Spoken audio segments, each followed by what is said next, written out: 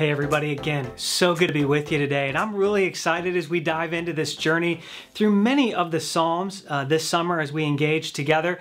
Today, we're actually going to start in Psalm 16. Some weeks we're going to just take all of one psalm at a time, but throughout the month of June, we're going to kind of methodically walk our way through some parts of Psalm 16. So if you've got a Bible, I want to invite you to turn there, grab that.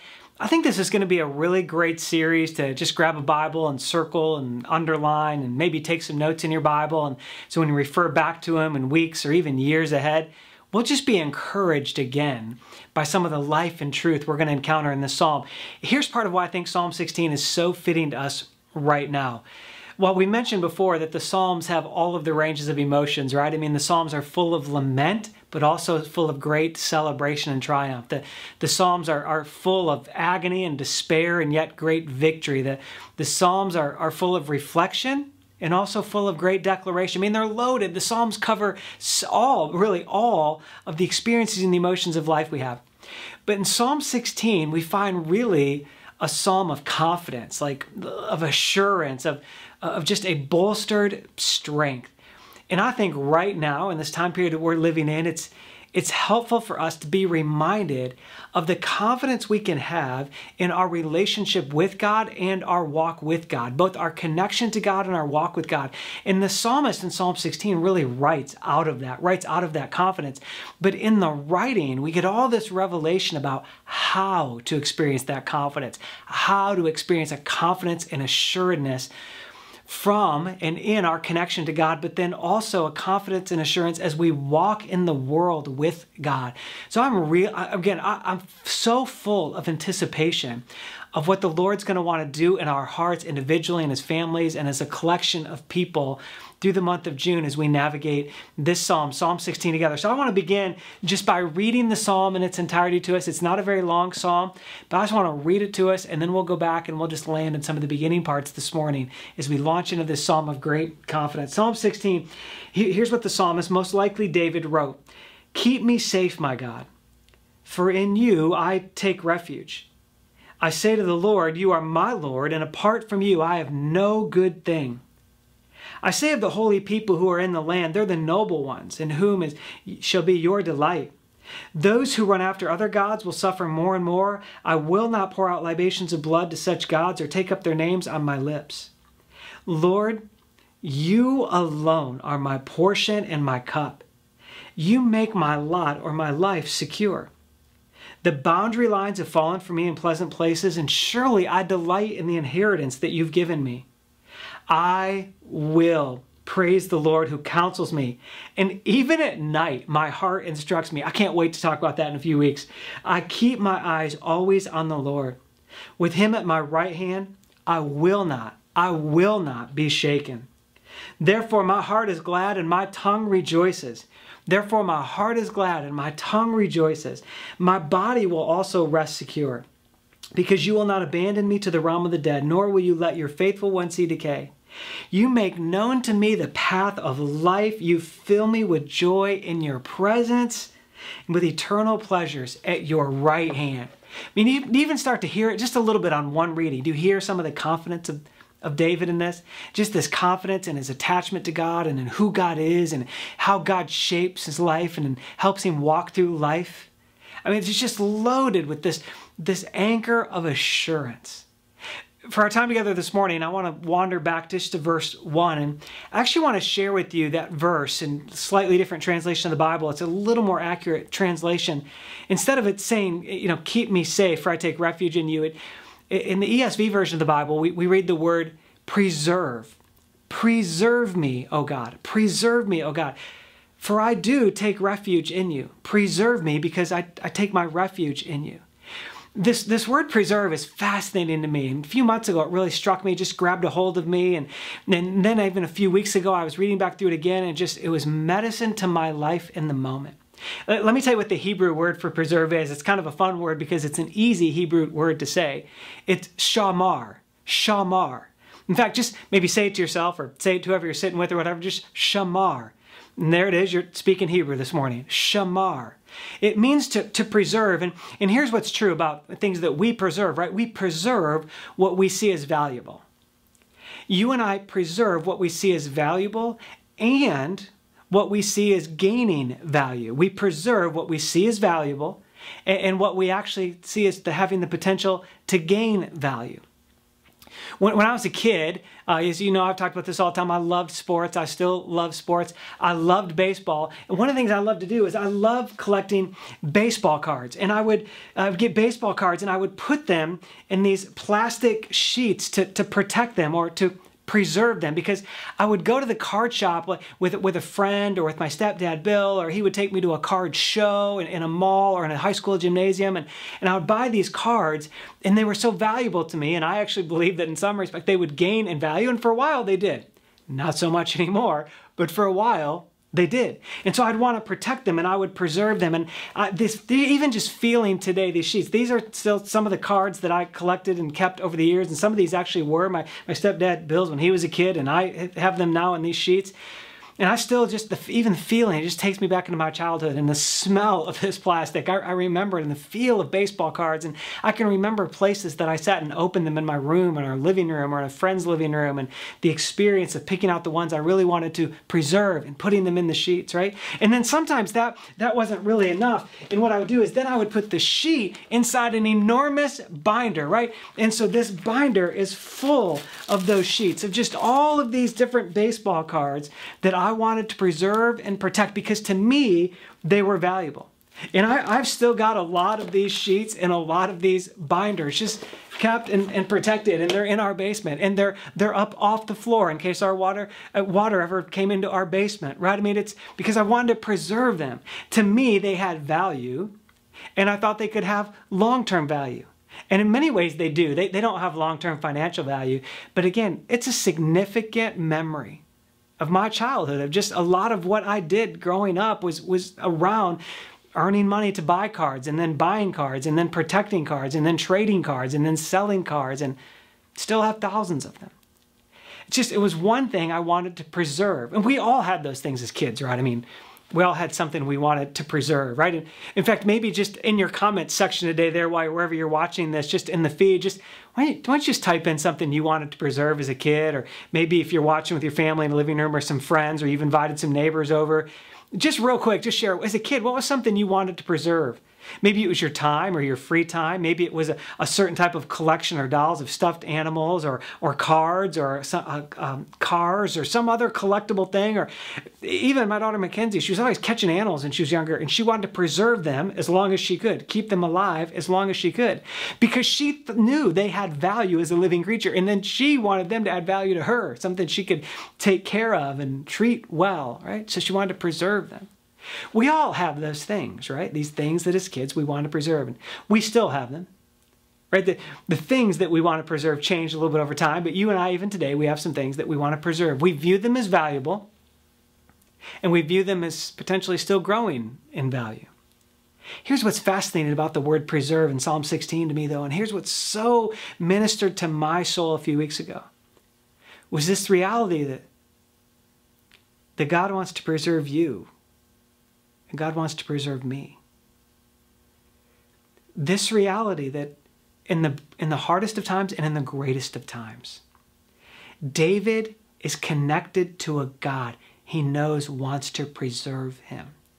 You and I could be connected in relational intimacy with a God that is capable and willing, desiring to preserve us, which means God sees you as valuable, which means God sees you with growing potential to be more and more like him, more and more shaped in his image, more and more displaying his glory and his love in the world.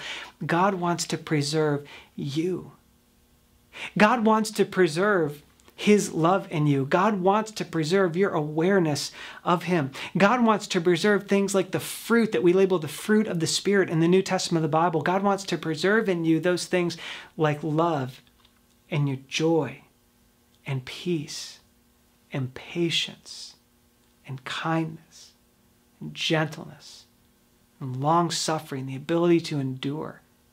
God sees you as valuable. God wants to preserve you. Isn't that fascinating? I mean, listen, it means this. that when we encounter this God who wants to preserve, this God of Shamar, what we realize is that God isn't just barely saving us. God isn't just barely getting us through something. God isn't just barely getting us through. God is preserving us because he sees us as valuable and sees the long-term value of us, sees the continued growth in our lives, the continued transformation in our lives. And so God looks at us and says, oh yeah, man, David had it right. I want to shamar you. I want to preserve you.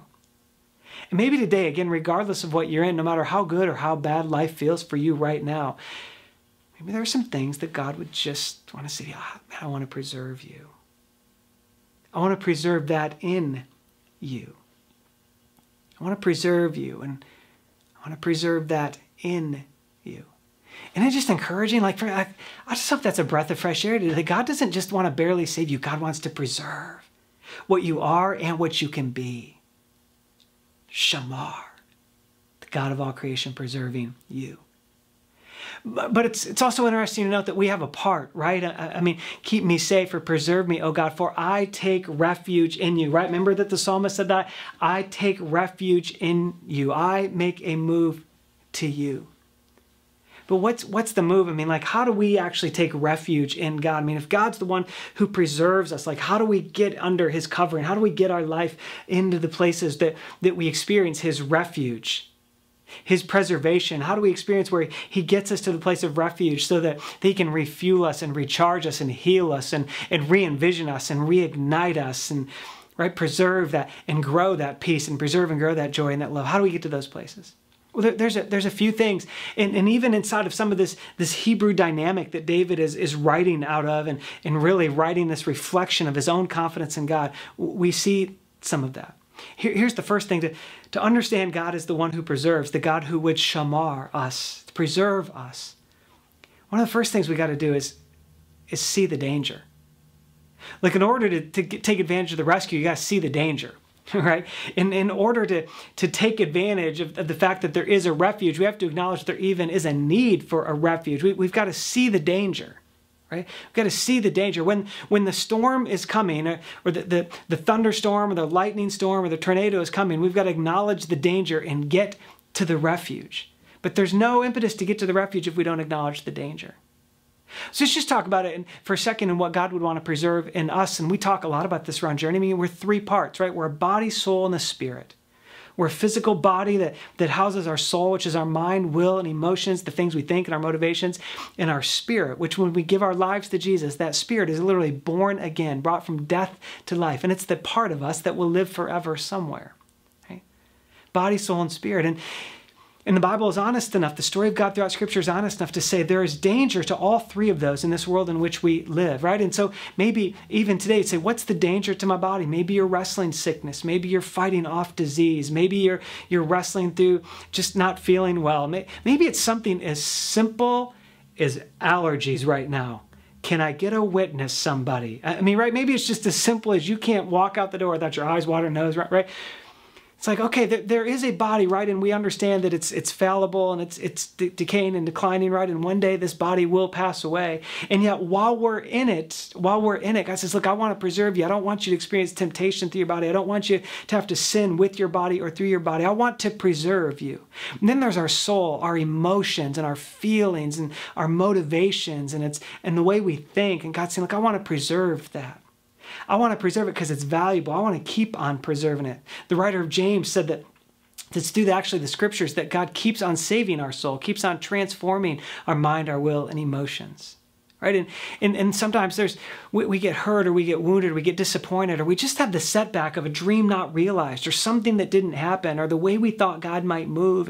And God in the middle of that says, look, take refuge in me because I want to preserve you. I want to preserve your soul so I can heal you. I can rebuild you. What's the thing that's pushing against your soul today? And might it be that God would want to preserve you so that he could guide you through? And then there's just our spirit, right? This part connected with God. And we know there's a very real enemy that wants to steal, kill, and destroy our lives. And that stealing, killing, and destroying it has an impact on our body, soul, and spirit. But even this spirit side of us, this part of us united with God, called to life in Jesus. but tempted to live like we don't need Jesus, tempted to live like God is holding out on us, tempted to live apart from him. God says, wait, when it gets really hard and that's the temptation, I want to preserve you. When life is so good that you're tempted to think you don't need me or I'm not engaged, I want to preserve you. Sometimes we just got to acknowledge the danger. What's your danger today? I mean, what's the danger? Is it a physical thing you're struggling with? Is it an emotional soul or mind thing that you're struggling with? Is it a spiritual thing? And is it some combination of all three of those?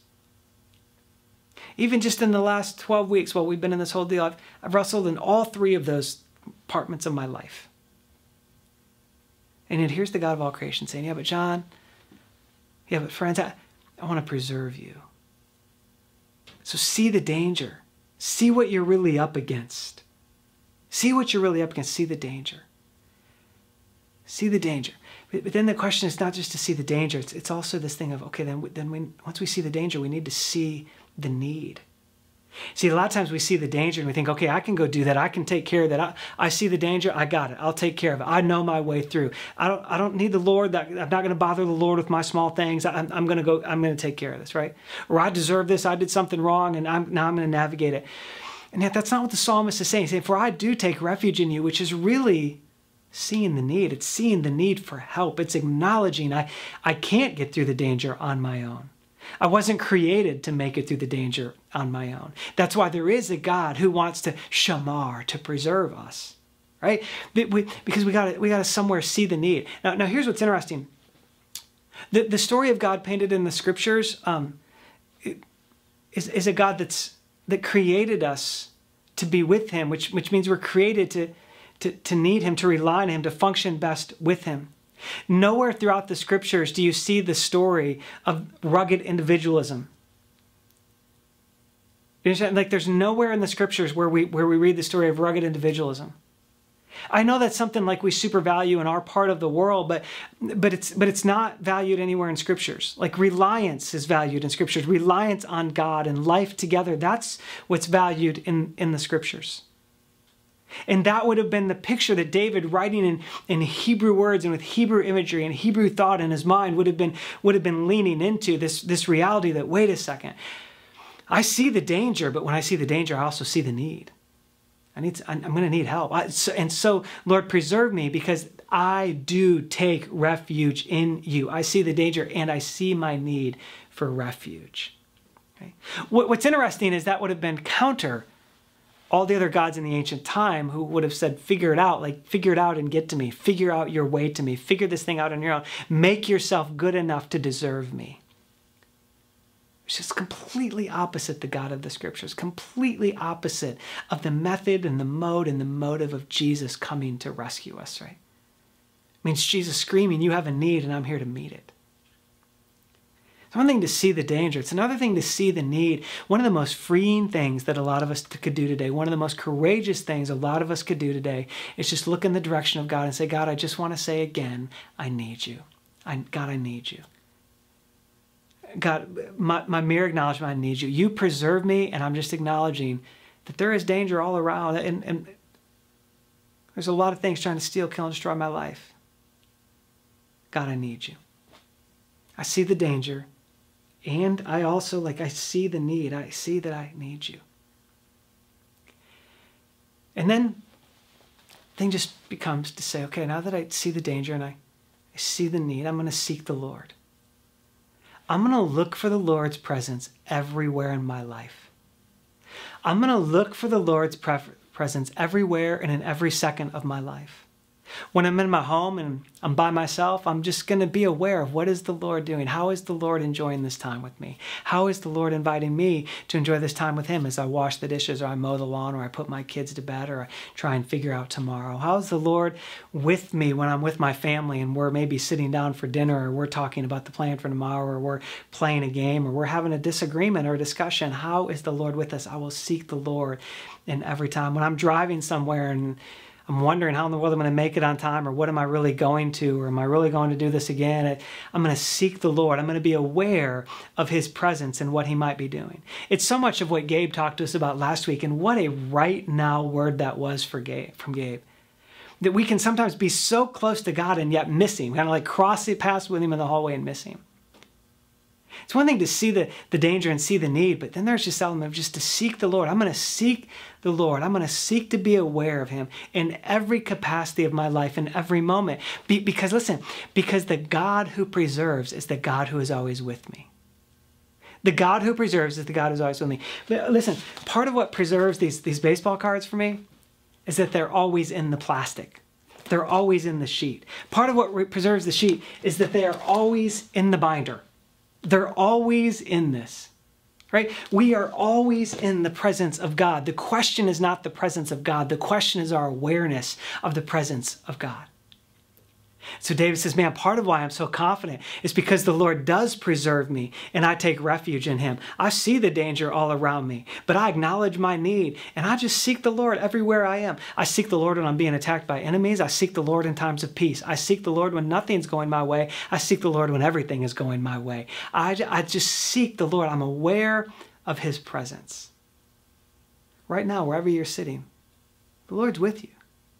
Right now, whatever you're thinking about you're going to do this afternoon or this evening or tomorrow or next week, I just want you to know the Lord's going to be with you. The Lord's going to be with me. The Lord's going to be with us. Could we look at him and say, God, I see the danger. It's a real thing, but I'm also just going to see my need for you and be aware of your presence. God, preserve me because when I see the danger and I see the need and I seek your presence, I really am just taking refuge in you, God. I am taking refuge in you, God. God, thank you that you would have such a deep desire to shamar me, to preserve me. Let me ask you two questions. Just as we wrestle with this psalm that could stir some confidence in our connection to God and our walk with God and in a very broken, hurting world right now. Let me just ask you two questions. Here's the first one. Just where do you, just your own life, where do you need the Lord to preserve you? Where do you need the Lord to preserve you? Do you need the Lord just to preserve your energy in the workplace because you're still trying to figure out new solutions and new ways or gain customers back or reconnect with customers or figure out how you're going to work with colleagues? Or maybe you just need the Lord to preserve you in endurance and energy, wisdom and stamina. Do you need the Lord to preserve something in your family? Is there something you just say, God, maybe even it's good right now. It's good. It's great. I want you to preserve it because I see the long-term value. One of the things I think about often is just the Lord preserving my family because it is good right now. I love my wife. I love my girls. And I think, man, you know what? 20 years from now, it could be better. Somehow, with a limitless God, it could somehow be better. I don't know how. But God, oh God, preserve us. I see the danger. I see all the things that would want to pick us apart. God, I see the need that we need you. The four Allens, we need you to lead us. We need you to keep us together. So God, I'm looking for your presence everywhere. Do you need the God who preserves just to preserve a friendship or a relationship? Do you need him to preserve something financially? Do you need him to preserve just a calm and a peace? Do you need him to preserve a joy? What is it? We need the Lord to preserve today. To just be the God of the shamar. Let me ask you a second question, though. I think it's just an important question for us right now. Certainly we want to ask, like, okay, God, just in my own life, where do I want you to preserve something? But the second question would be for all of us. Who is the Lord inviting you to help him preserve? Who is the Lord inviting you to help him preserve? You see, so often the way God preserves is he uses us. He uses us to be part of his preservation for others. He uses us to be part of the encouragement for others. He uses us. I can't count the number of times I've seen it in these days. Even this morning, the time I'm recording this, even this morning, I got a text from a friend that was just part of the Lord preserving my soul. He didn't know how to text. We haven't talked in several weeks. And it was just part of the Lord preserving my soul. He's using somebody else that I have a relationship with to be a part, preserving my soul. I look back and I wonder over the last few weeks, God, where have you used me to be a part of preserving others? Where, God, are you inviting us right now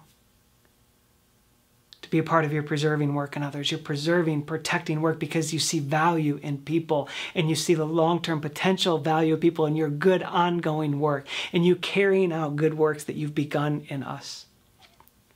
We live in a world certainly right now, right, where we want to continue to acknowledge the value of all people. We want to stand with people who are hurting and who are oppressed and who are beaten down and pushed back. We want to stand with people in all issues on lots of sides and say, look, boy, what a challenging world, and how many things we're learning and trying to understand, and how we're trying to be good listeners. And right,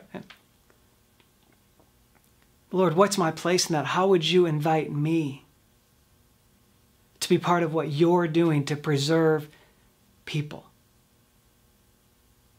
God, what's my part? God, how are you inviting me to be part of your work to preserve people who don't look like me and who may not have historically been part of my normal day-to-day interactions or my circles of influence? God, how are you inviting me? How are you inviting me to be part of what you're doing to preserve others? See, that's the thing. I mean, it takes an action, right? It's a choice, right? I made a choice to get the cards into the plastic. I made a choice to go get the plastic and get the cards so I could put the cards in the plastic. I made a choice to get the binder that I could put all the sheets of plastic in, right? When we engage in what the Lord is doing to preserve the people around us, it's also a choice for us to say, God, here I am. I see the danger to me and the danger to the world, and I need you for me, and we need you for the world. God, here's what I need you to preserve in me, but who are you inviting me to help you preserve? Just with those two questions in front of us, here's the thing. I want to pray for us in just a minute, but do you see how it's the beginning of this confidence that David's really writing about, I think? When we start from this perspective that God is preserving us, that God desires to preserve us, and that's why he's willing to be a refuge, it just reminds us of how God sees us as valuable. We are valuable to him. He has set the value by choosing us. Humanity is valuable to God, and he has set the value by creating and in choosing humanity. And there's a confidence that comes with knowing that and not questioning, not wavering on it. But by saying, you know what, I'm preserved by the God of all creation because the God of all creation created me and values me. Let it be the beginning, anchor of your soul as we navigate this psalm together. Where do you need the Lord to preserve something in you? Who is the Lord inviting you to be a part of his preserving work? Let me pray for us and then just share a couple other things with us. Lord Jesus, thanks for this psalm. I'm so grateful for a psalm that's loaded with confidence. I'm so grateful for David and his candor in so many places in the Psalms, including this one, that just really is anchored in this depth of connection and with you and the strength that comes from that. And I'm praying that today, Holy Spirit, you would encourage us and that you would challenge us in a way that you do that's encouraging and inspiring. That seems to be how you always do it. And that you would lay a really good foundation of how much you value us, how you choose us, how you love us, how you preserve us. Lay a really good foundation on us even this morning that will prepare our hearts for everything else you want to share with us in this psalm. Help us see who you want us to be a part of your preserving work. Where are you and who are you inviting us to be a part of your preserving work in them? We trust your leading in that. Thank you for your undying love. We really do continue to give ourselves to you in Jesus' name.